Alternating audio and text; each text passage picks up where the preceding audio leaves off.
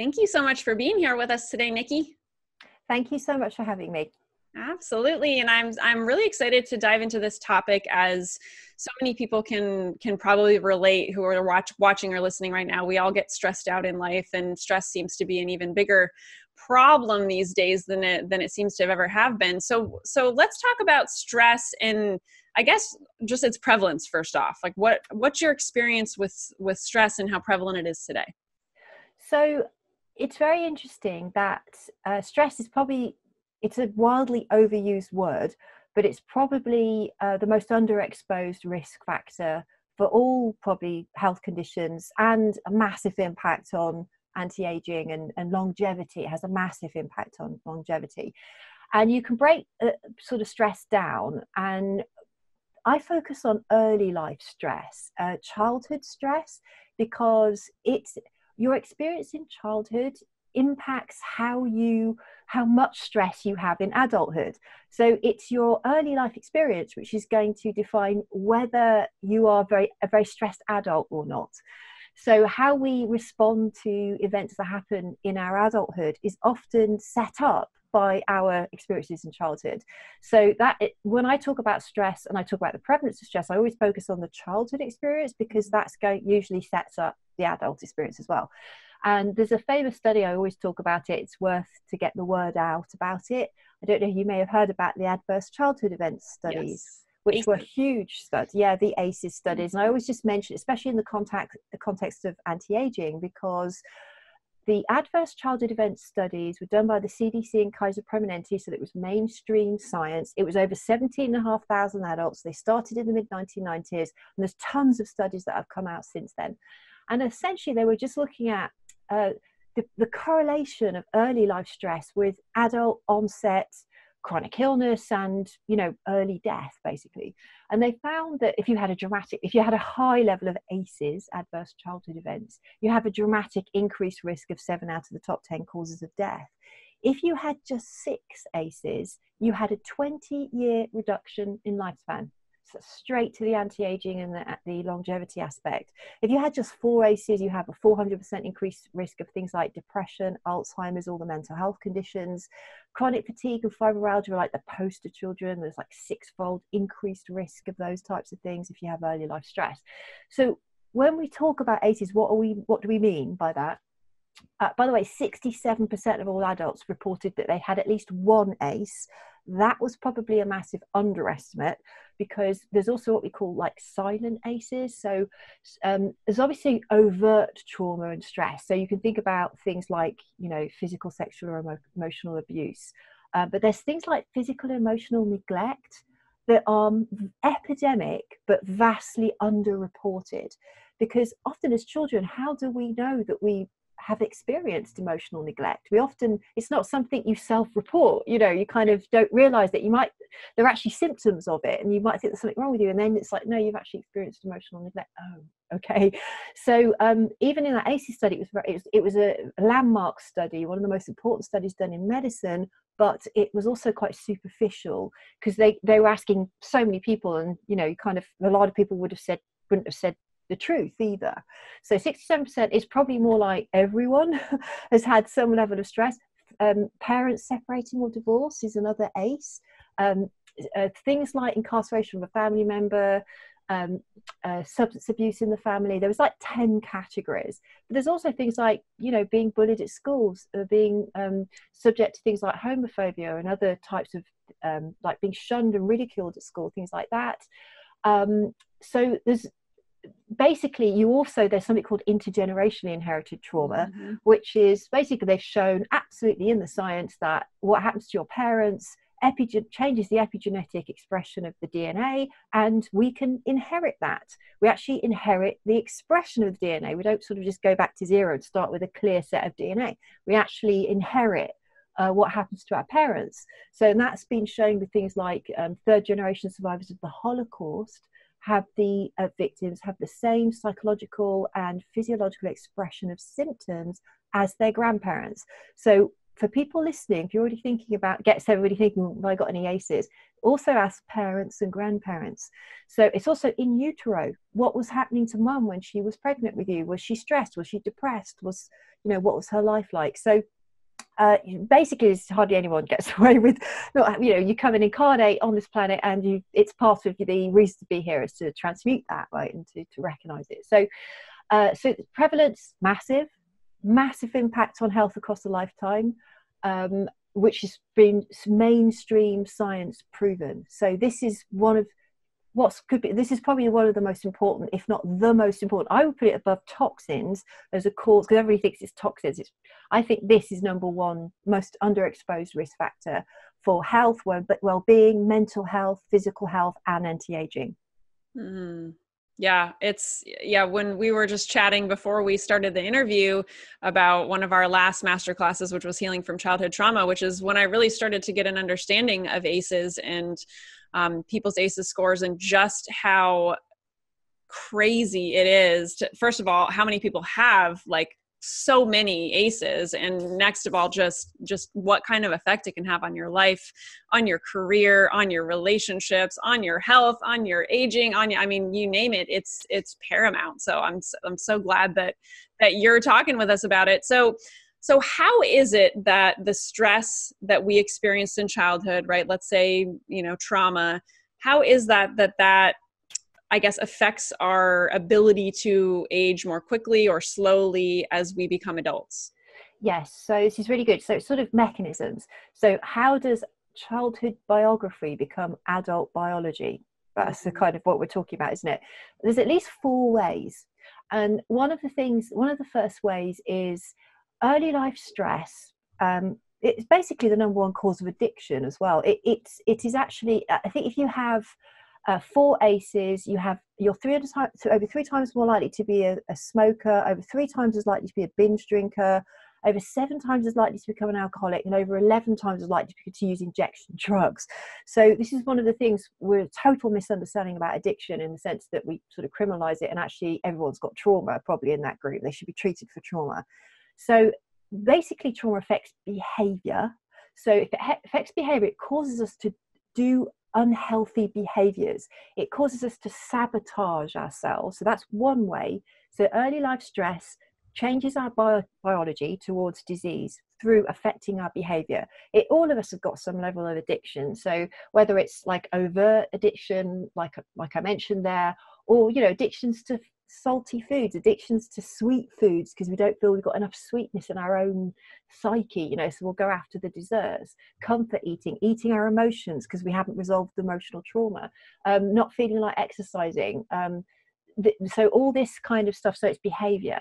Another way that this is things change is absolutely purely on the biochemistry level. So what they've shown is there's something called attachment trauma, which is very early life stress, where if you don't have good bonding with mum, and this is generally, it's below the age of about 4, it's precognitive, before the full cognitive brain comes online, and we're before age 4, we're just like a ball of emotion, and we kind of like a sponge, and we absorb all the emotions in the room around us and think it's all us. We're completely narcissistic. All children are below age 6.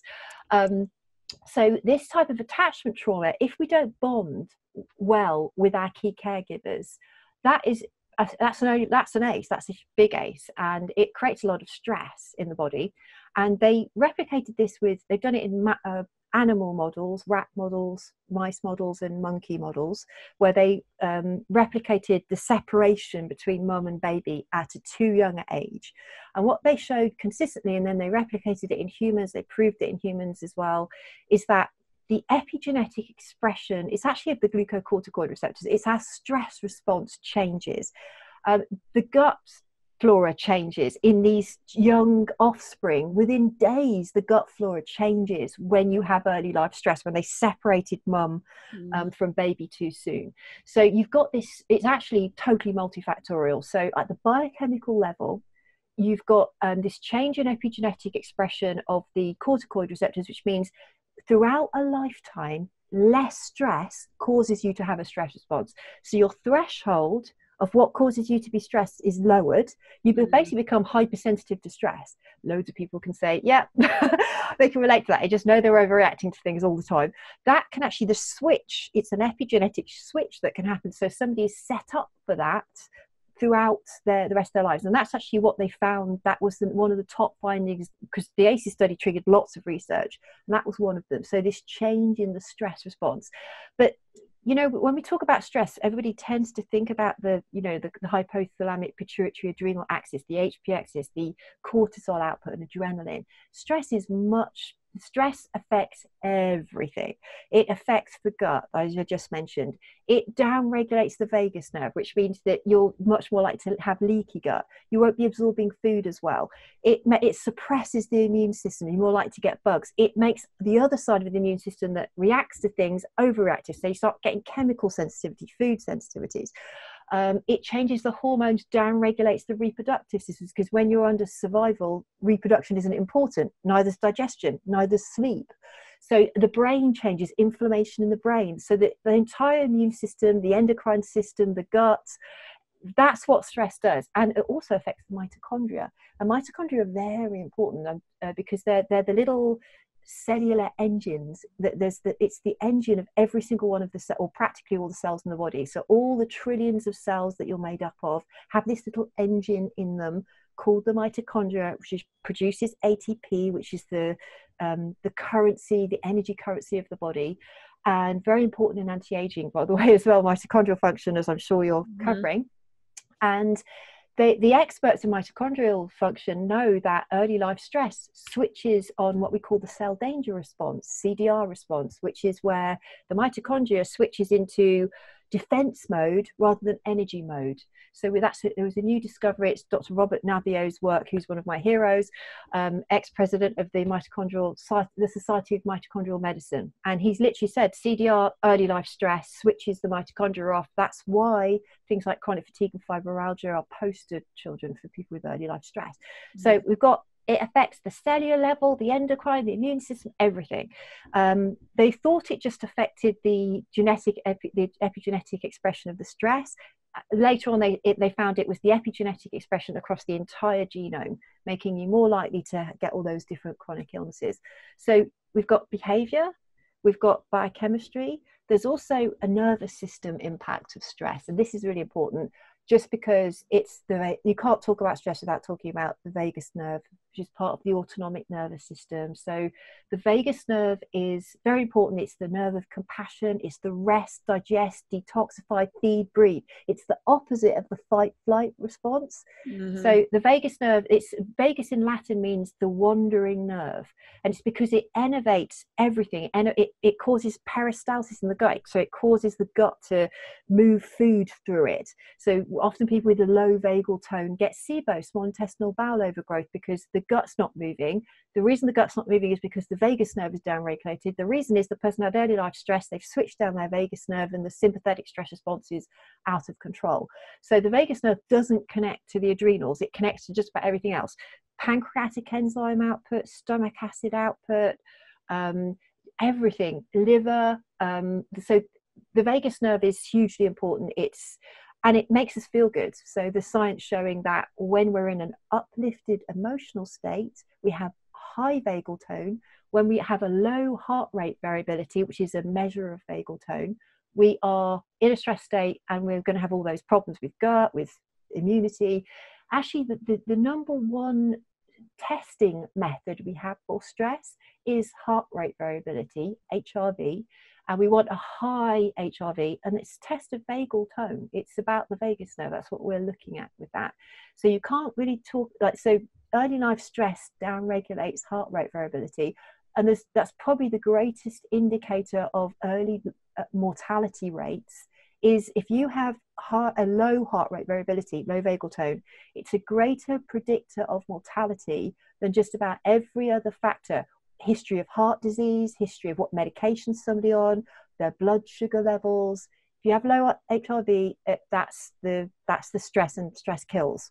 So basically, putting it bluntly, so it's the impact on the nervous system. And then I this is the sort of last piece, and I always talk about, it's very important. The energy field, the energy body. So we have an energy field around us. We have a photon field. We have an electromagnetic field. We are electric beings. We are not just physical nervous system beings. We have energy field. And if you really think about where does trauma live, I mean, where does trauma exist in the body, you see, it leaves a footprint on the biochemistry, and we've talked about that, and it leaves the footprint on the nervous system, and we've talked about that. But where does it actually live? Very likely, it's actually as a interruption, or probably a standing wave that's corrupting the energy field, the biofield, as you could call it. And so, and we can get into this when we talk about healing and interventions, because we need a multi-factored approach to healing and to anti-aging. You want to also clear out the trauma that exists in the energy field. Now, the proof about why we think it's in the energy field, if you try and, the neuroscientists have never found like where a memory is stored, because trauma is a memory. Like if you cut up a neuron in the brain, like do you think you'll find the memory? Like that's never happened. Like so. And memories are not stored in the neurons in the brain. They're not stored in the synapses, like between the neurons. So it was actually, I think it was Carl Pribram said, one of the great neuroscientists said, memories and trauma are probably stored in the field created, the electrical field created by all the neurons in the brain firing together. So that's why things like, and we'll talk about it with interventions, there's an intervention called EMDR, eye movement desensitization and reprogramming. It's not talk therapy. It's got nothing to do with the intellect. It's a complete energy therapy. It's like EFT, the emotional freedom technique. You're tapping on acupuncture points. Some of the most effective interventions are energy medicine, and trauma exists in the energy field. So that's why the reason I broke that down, like what are all the mechanisms I use for, because people normally need to consider all four if you want to either live forever or trying to heal from some kind of trauma as well. So thank you. That was very comprehensive, and we touched on so many things. So going back, before we get into techniques and stress reduction and anti-aging, I would love it to take a quick step back, because there was something that I wasn't quite sure about. So heart rate variability, could you just explain that a little bit more? So, it's better. I was lost in there, and I'm like, okay, so it's better to have a lower or higher heart rate variability? I just have a higher one. Higher. So you want more variability. Okay. Yeah. So if you have it, like that's the strange thing. If you have like a more ordered, if it's all very ordered, that's not adaptable. It's like brittle. So you want a high variability between heartbeats, and the higher the variability, actually it means resilience and adaptability. So we want a high heart rate variability. Yeah. Right. So like I'm thinking back to my exercise physiology background, which has been a long time, but I think back to that, right? So obviously also just the variability, right? Where, I think studies are still showing that if you have a low resting heart rate, you're good in the world of longevity and stuff, but also you're able to get your heart pumping in an exercise kind of fashion as well. So does that tie into that, or is it just like the space between one heartbeat and the next? So those are separate markers of looking at the heart function in a different way. Specifically, heart rate variability has been, you see, the vagus nerve will control heartbeat. So it's that's why heart rate variability specifically is looking at vagal tone. Whereas if you've got a low heart, sort of think about the heart also pumps blood all around the body. So if you are not very fit and your mitochondria aren't it's such a great, you start to get high blood pressure and things like that, which isn't good. And then you start to get a high resting heart rate and all that. So the heart's having to work really hard. So the healthier you are, the lower, the slower your heart beats, is within reason, obviously, because it'd be too much. Right. But it's the vagus nerve. The vagus nerve is like a homeostatic control over how fast you're breathing. So we can talk about this, like one of the best ways to improve vagal tone is long exhales. So the vagus nerve controls the heart rate variability, the distance, the time between heart beats, how it's all kinds of things, all these kind of homeostatic controls. So you've got the brainstem and the brain is like monitoring everything, like going, this person's breathing too fast. Okay, send the message to the vagus nerve to slow to kind of speed up or slow down breath rate, or speed up and slow down the blood pressure or heart rate and so on. So that's the kind of connection. Okay. If that makes sense. Yes, thank you. I appreciate that. I was just, my mind was going into all these areas of the heart rate. So that, okay, got it. So, okay, let's talk about techniques. Like what can people obviously watching right now are interested in learning about how to reduce stress in their life from, you know, past childhood experiences that are creating them to potentially age faster or have, you know, disease processes, that kind of stuff. So what can we do to slow that process, stop that process? What are your thoughts? Yeah, we can cover like three different areas, like what to do, a few things to do on the biochemistry, a few things to do on the nervous system, and then a few things on the energy field, because we are multifactorial beings. So we don't just want to reduce ourselves down to being just biochemical or just energetic either, right? So at the biochemical level, there's two things that are very practical that people that's so foundational, and psychologists are picking this up. Like every psychologist who's working with anxiety, PTSD, all that stuff should know about this, because it'll really help their practice. But circadian rhythm management is one of the top things that you can do that could probably get rid of 50% of anxiety and stress just overnight. So we have clock genes. We have genes in our body that are responding to environmental signals, and there are 4 key signals: nutritional timing, exposure to sunlight, temperature, and activity, like exercise levels. Is 4.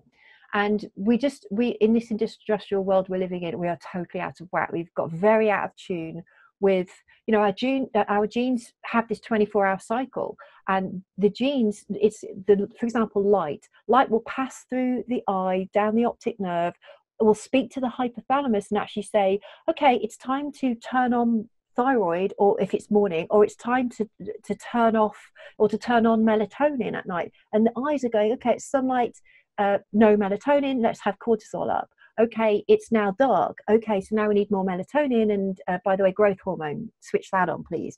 So the hormones, there's a whole set of hormones, something called autophagy, which is cellular debris cleaning up that happens at night.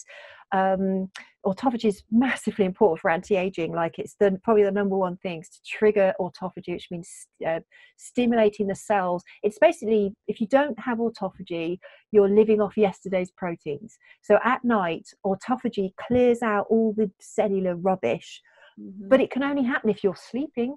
So sleep is like number one for anti-aging, and it's linked to circadian rhythm. Like it's the number one reason why people aren't sleeping is lack of circadian rhythm. So here's some tips of some of the most important things you could do to get your circadian rhythm fully in track. And you can heal adrenal fatigue just by these things. I would say start to go to bed. I'm still a 9:30 at night person. Yeah, if you're going to 9:30 at night, go to bed when it's dark, and the earlier the better. Those couple of hours sleep before bed, it can make a world of difference. But it's also, you're bringing your body into alignment with then when you wake up, and then it's sunlight. First 30 minutes on waking, you should really get sunlight. If you're lucky enough to live somewhere where you can go straight outside and get sunlight, or be by a window and the sunlight's coming in, great. You can get these SAD lamps for like $40 or something on Amazon. The SAD lamp, seasonal affective disorder. That's white light, and I just have one of those, and I just switch it on first thing in the morning, get the light in, because it's not always sunny outside. And anybody in the UK and places like that, like me, they'll always say like, oh my God, make sure there's enough to It's like, we don't have any sun, we're going to have terrible circadian rhythm. No, I lived in Seattle for a few years during grad school, so I had those lights. I got rid of them when I moved, but I never thought, because it's very sunny here in North Carolina, but yeah, it's definitely not sunny right when I wake up most mornings, because I'm up early. So yes. So these simple things, it's the simple things that we're talking about, but they can be absolutely life-changing, where people just have to do them. Like, go to bed at 9:30, get up, and the first thing you do is 30 minutes of bright light, natural, or get one of the SAD lamps. Try not to eat if you can. If you've got good blood sugar control, don't eat 3 hours before bed. These are simple things that you can do, and make the bulk of your activity for the first thing in the morning. There's so many things you can do for circadian rhythm. You also want complete darkness at night. Switch all the EMFs off, switch all electricity off in the house. You can. I've got people who switch things off at the light box. Definitely turn the Wi-Fi off at night. Get your phone away from you, put it on airplane if you use it. If someone can transform their life just doing those few simple things, their life would be transformed. So people are like, oh, I can't do it. Well, do you want to live longer or not, kind of thing. So circadian rhythm management, I've just given you at least 5 practical things that can be life-changing if you just did them. You're sending all these messages to the body about, oh, I'm supposed to be doing autophagy, and by the way, the brain detoxifies at night. If you have crap sleep, it's one of the top things actually. If you are a night shift worker, or you have bad sleep, you're not in circadian rhythm, you'll have a shortened lifespan.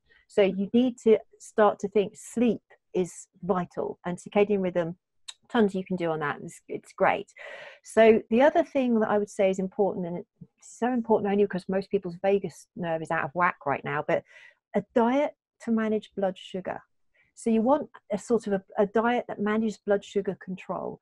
I can change somebody's life by doing the circadian rhythm and eat a diet. I suppose paleo is the quickest, fastest, guaranteed way to kind of see if it's going to be helpful for you or not. There's also the most resources online. So you've got like whole30.com, I think it is, whole30, WHOLE 30.com. They've got like a 30-day program, and I think millions of people have done it now. And it's just, you try out paleo for a month if you haven't done it already, and see if that doesn't change your life as well. The protein for breakfast, getting all the processed and refined foods out of the diet. Protein also at lunch and dinner, but you can kind of increase the carb a little bit by the evening time. We need a little bit of carb at night because it boosts things like serotonin, it relaxes us. But just, you can experiment with that. But paleo is like the fast track to doing like blood sugar control. This is another thing where you can... People are more anxious and depressed if they don't sleep at night, and they're also anxious and depressed if their blood sugar's on a roller coaster ride, because they're looking for the caffeine and the sugar hit and the artificial stimulants. You're just on a roller coaster. So somebody's circadian rhythm's out of whack and their blood sugar's all over the place. I wouldn't want to work with someone like that on a psychology level, because I know, well, that's out of whack and I can't tell what's going on with the person. Like, is this the blood sugar and feeling hangry speaking, or is it actually a genuine trauma from the past, you know? So you could clear 50% of things just by getting those types of things done. So that's 2 things on the biochemistry level. Nervous system level, it should become a way of life to stimulate the vagus nerve.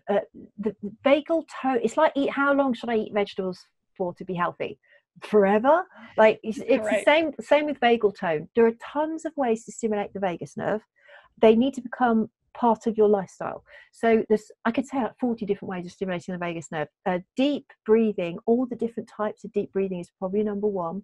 Things like even left and right nostril, the left nostril breathing, just deep exhales, yogic breathing, lion breath, all those kind of yogic types, all of them have been shown to increase HRV, heart rate variability. So breath is probably one of the top ones. Meditation definitely works. If you find that you're too traumatized to meditate, don't worry, it's actually contraindicated for some people, but if you can meditate, it will increase your heart rate variability.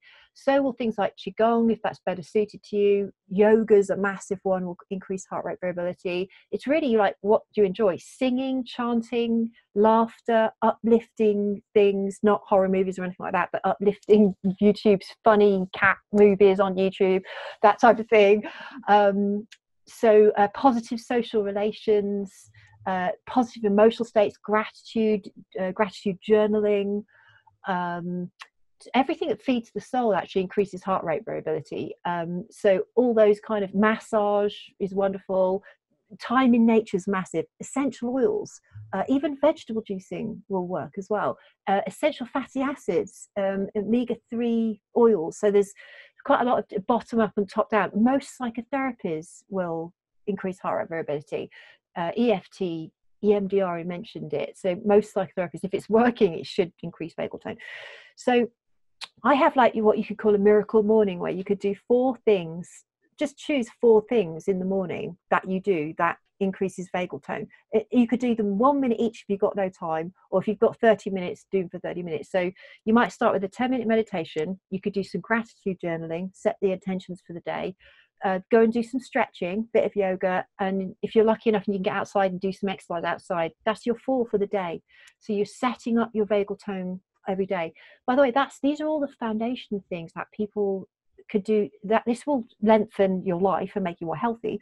But also they should be the foundation things. If you've got PTSD, if you've got trauma, these are the foundations that you should have in place to then go and see us. It'll improve what you do with the psychotherapist type of thing, you know, the therapist as well.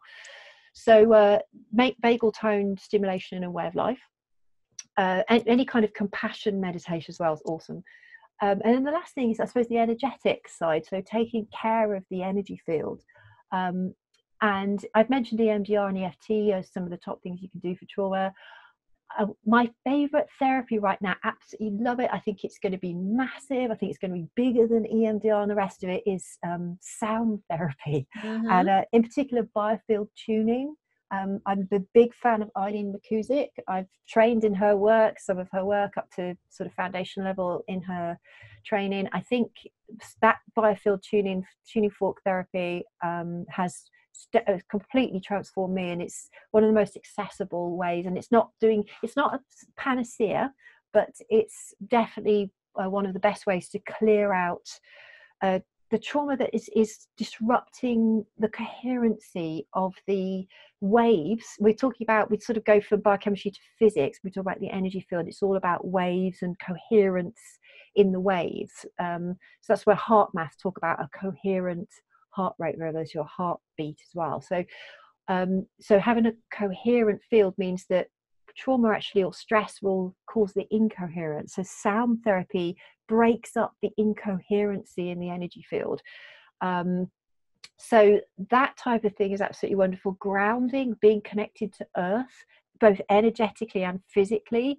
Time in nature is, there's so many science papers. I could just list, there's so many science papers on what happens time in nature. It's got a special name in Japanese, and so you can't get enough time in nature. It's like, if you want to live for a good period of time. Also, I would say, yeah, we are energetically all connected to each other as well. So, and our field will tend to synchronize with those around us. So if somebody's very out of balance and incoherent, and you're spending time with that person, a lot of time with that person, it will constantly pull you down.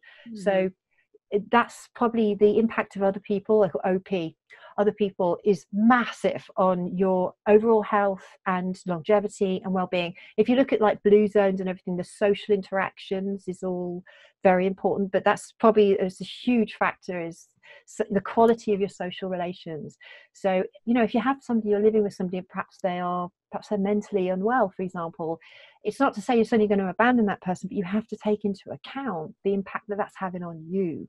So it's the self-care piece, and being aware that you will get run down to the point where you won't be able to care for other people if you don't take care of yourself.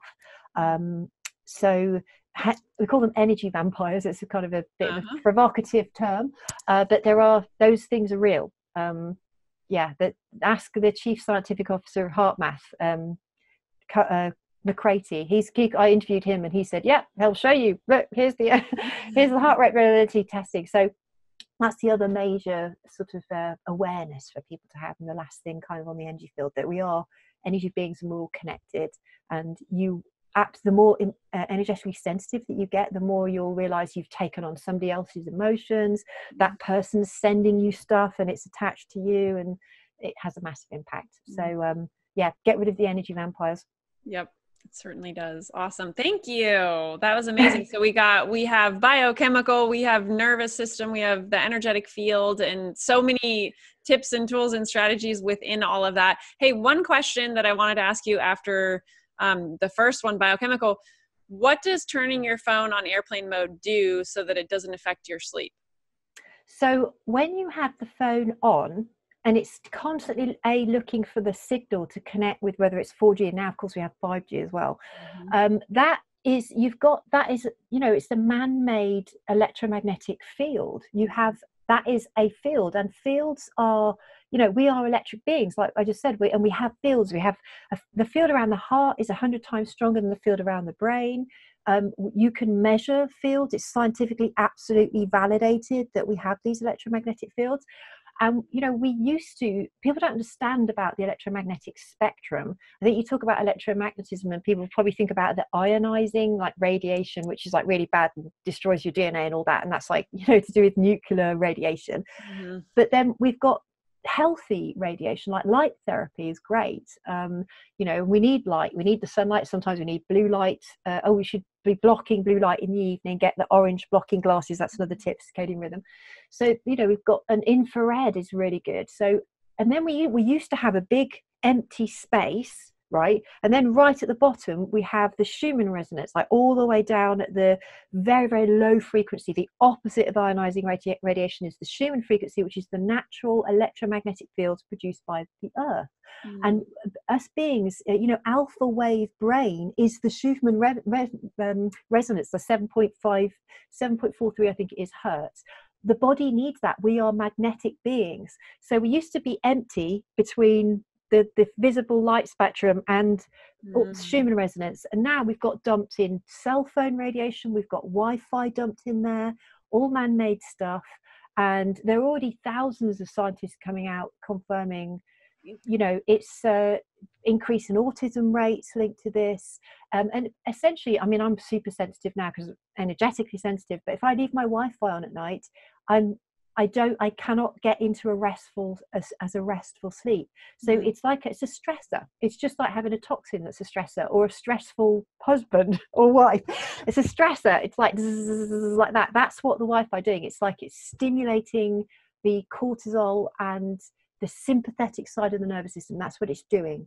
Got it. And so that's why we are not fans of kind of Wi-Fi and the cell phones, apart from all the surveillance is probably happening as well. But so it's, yeah, we want to absolutely minimize that. And especially, you know, pregnant women, like that's, and children, you don't want, there's massive studies done of children below the age 7 in Sweden and Norway and the Nordic countries, showing that IQ levels are lower and slower learning with children that have been exposed to Wi-Fi at an early age. And you know, cell phones have already been classified by the World Health Organization as possibly carcinogenic. If you ask the experts who've done the research, like, nah, it's not possibly, it's definitely. But you've got the telecommunications industry who, you know, funnily enough, if you look at the data done on cell phones, if it's an independent researcher, it's like 75% is like and bad for your health. And of course the telecommunications, it's the opposite. It's like, oh yeah, 75% safe, only a quarter issues. So yeah, some funding ish, some, you know. Yes, who's funding the research studies is always a good question to ask. And don't cherry pick when it's so, oh no, but I heard this study showing it's safe. Who funded it, and what was it cherry picked, and what's the whole picture? Always look at the whole picture. So yeah, that's a bit about Got it. Thank you. We're not fans of EMFs. Yeah. Okay. Awesome. Thank you. This is just awesome. I appreciate everything. You shared so many amazing tips and strategies, and I want you to talk about your free gift. So everyone, there is a button below this video that leads over to Niki's free gift. So what is this? It's my ebook on the 7 steps to healing childhood emotional trauma. And I go through it, so you've got many more links and connections to things, more references, science references, basically behind everything we've talked about today, really. And when you sign up to that, you also get signed up optionally, if you like, to my newsletter as well. You can stay in touch. And when I'm on other summits, or I have other programs coming out later in the year, welcome to stay in touch with that, or unsubscribe if you don't want to. It's totally up to you. Awesome. But yeah, so it's a free ebook. Great. Thank you so much. And are there any last insights, anything else you want to leave people with before we wrap up? Love is medicine. The body knows how to heal itself. That's probably, if that's the proof where we talk about trauma and stress, the opposite of fear, trauma and stress is, you know, feeling good. Health means feeling good. And if you're not feeling good, you're not going to live as long, and it's going to affect your physical body as well. So it really is self-love. Self-love deficit is really the foundation of all trauma. So ultimately learning to love yourself is what will give you that sense of safety, and that actually, it allows the body to heal itself. So just leave that with a little bit of wisdom. Awesome. Small piece of wisdom. Yeah, just a tiny piece. Awesome. Yeah. Thank you, Niki. I really appreciate this. You've been a delight to talk to and a wealth of information. So thank you so much for sharing with us today. Thanks very much, Andy. And thank you for the work that you're doing to help a lot of people as well. Absolutely. Our pleasure. And everyone watching or listening right now, thank you so much for showing up for yourself, for being here, willing to learn and willing to open up your mind to new tips, tools, and strategies to help you on your aging journey as a human being on this earth. And we will see you again soon. Thanks so much.